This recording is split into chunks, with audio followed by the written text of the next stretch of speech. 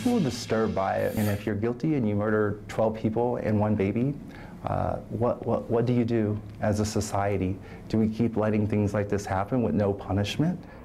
Survivors of the Aurora theater shooting and many of you with a lot to say after the parents of the shooter release a letter asking to spare their son, avoiding trial and the death penalty.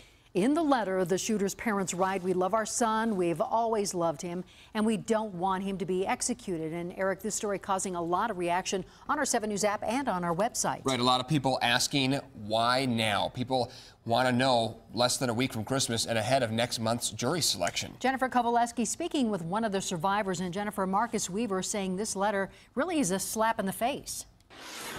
Says he was upset by the letter released by the shooter's parents today. He questions why they're speaking out now, more than 2 years after the deadly shooting and just a month away from jury selection. And there's not a day, a minute, or a second that we don't think about what happened to us. Marcus Weaver says he will never forget what happened on the night of July 20th, 2012. Weaver was shot in the shoulder, his friend Rebecca Ann Wingo, among the 12 people killed inside the theater. And now, more than 2 years later, we're hearing from the shooter's parents for the first time. It was really a shot in the arm all over again, with the letter. The timing was awful. Everything is it just feels icky.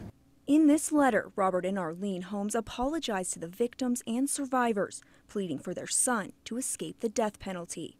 Writing, "We love our son. We have always loved him, and we do not want him to be executed."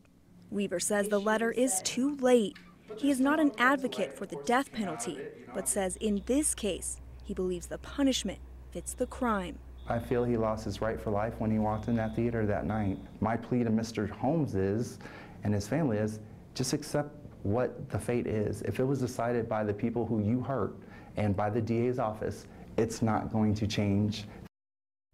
Melissa Cowden's ex-husband Gordon Cowden was also killed in the shooting.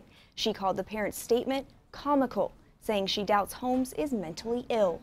Live in the newsroom tonight, Jennifer Kovaleski, 7 News. Potential jurors already getting their summonses in the mail, 9,000 of those going out last week. The process of narrowing down the field to 12 jurors and 12 alternates will start on January 20th. We have full coverage on this developing story, including the entire letter and past stories on the theater shooting right now on our 7 News app.